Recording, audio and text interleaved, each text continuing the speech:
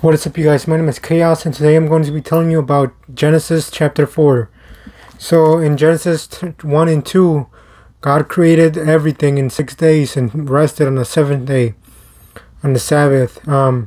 Chapter 3, that's when the snake fools Eve, and then Eve shares the fruit that she wasn't supposed to eat. She shared it with her husband, and they both got kicked out of the garden, because they were being they didn't want any of them to eat from the fruit of life, which if they eat, they will live forever.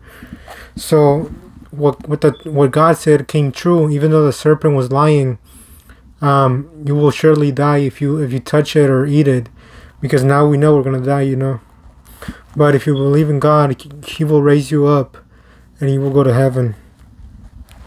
So Eve had Cain and Abel. We don't know if those are the two humans or not, but there were a whole bunch of humans when Cain and Abel were alive. Adam and Eve, they had a whole bunch of kids. Abel was a shepherd and Cain was a farmer. So Cain brings food from the ground to offer to the Lord as a sacrifice, and Cain brings like the little babies and the fat little babies to God as a sacrifice. And God respected Abel and his sacrifice, but God did not respect Cain and his sacrifice. Cain got angry and lost his encouragement. God tells him, "Why are you angry? Why did you lose your encouragement? If you do well, if you give me good offerings, shouldn't you be accepted?" But instead of doing that, Cain killed his brother Abel. And God punishes Cain by kicking him out of the place.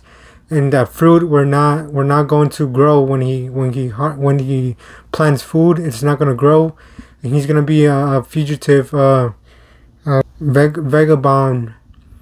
And Cain was like, if anybody sees me, they're going to kill me. But God was like, it's not going to be like that. Anyone who kills Cain, vengeance will be 7 times more to that person. And God made a mark on Cain to let everybody know to leave him alone. Now Cain made a city, which is kind of ironic, because I thought he was supposed to like be moving around all the time, but he made a city called Enoch, and that's one of his children's name. Now Cain's great son was Lamech. And if anybody would kill him, 70 times 7 folds will go after vengeance. So that's like a whole bunch of vengeance on anybody who kills them.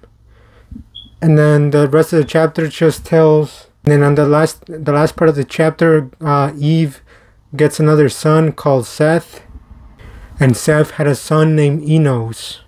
And that's it for chapter 4. I'll see you guys in the next one. Peace out, you guys.